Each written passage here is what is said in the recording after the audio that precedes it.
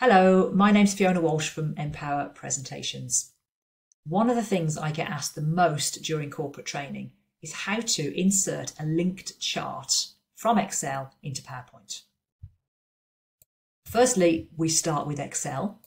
We select our chart, Control-C to copy, back to PowerPoint, and up to the Paste drop-down menu, we choose Paste Special.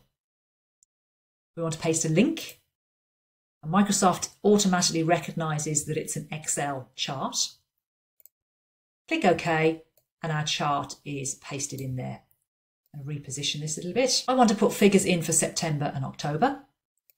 I'll go back over to my chart, pop in my figures for September.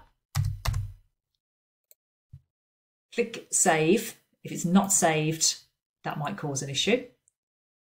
It's the September figures I've popped in, and I can see my September figures are there.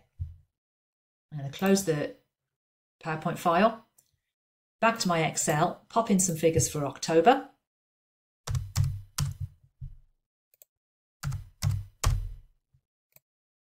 Make sure that's saved, and back to PowerPoint. You get a message asking you if you want to update the links, and now we can see it's pulled through those figures for October.